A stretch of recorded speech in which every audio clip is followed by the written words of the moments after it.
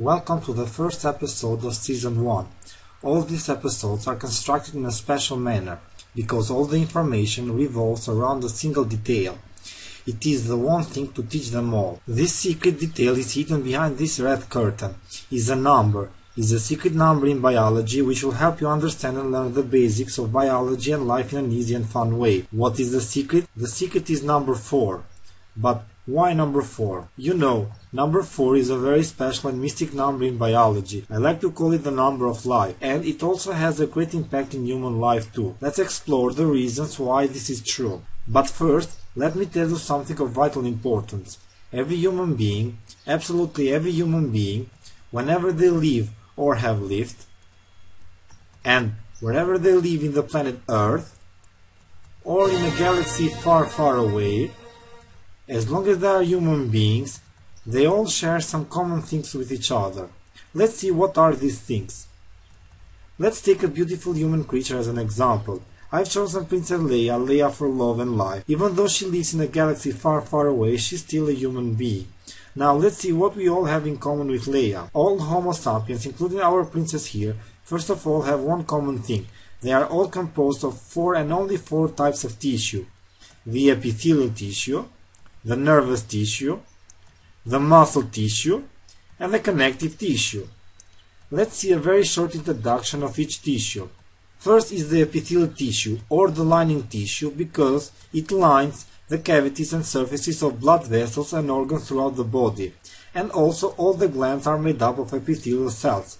Secondly, we have the nervous tissue, or nerve tissue, which is part of our nervous system. It's divided into central nervous system and the peripheral nervous system. Central nervous system consists of the brain and the spinal cord, while the peripheral nervous system consists of the nerves and ganglia outside of the brain and the spinal cord. Thirdly, we have the muscle tissue. There are 3 types of muscles. First, the skeletal or striated muscle, so called because it looks striped or striated under the microscopic view. And it is also under our voluntary control. Plus, it is called skeletal because they are attached to bones or to skeleton through tendons. The second type is the smooth muscle, or non-striated muscle. It is so called because it is not striated or striped under the microscopic view, so it is smooth. And it is not into our voluntary control, so it contracts involuntarily. Smooth muscles are mainly found within visceral organs, like our gut, our bladder, and so many others. And finally, we have our cardiac muscle, or heart muscle. It has some intermediate feature between skeletal and smooth muscle. It is striped or striated in microscopic view, just like skeletal muscle, but it contracts involuntarily, just like smooth muscle. There is only one place in the body where we can find this type of muscle, and it is found in the heart, of course.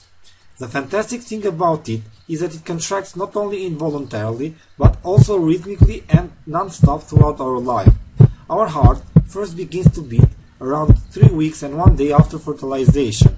3 plus 1 equals 4, and 4 was the number. And from that moment on, it keeps on beating ceaselessly throughout our life until our life comes to an end.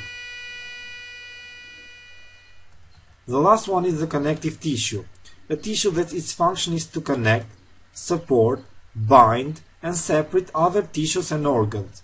Connective tissue is found in between other tissues, everywhere in the body.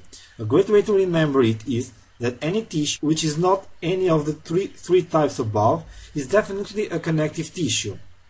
It is found inside our blood and lymph, our bones and cartilages, our adipose tissue or the fat tissue we all want to get rid of, and any supportive tissue throughout the body organs.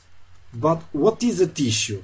A tissue is a group of similar cells from the same origin that together carry out a specific function. But what do I mean by cell? Do I mean a cell phone, a prison cell, a battery cell, or a terrorist cell? In fact, I mean none of these. We use the word cell in biology for something totally different. If you really like these videos, you can subscribe to my channel or follow me on social media.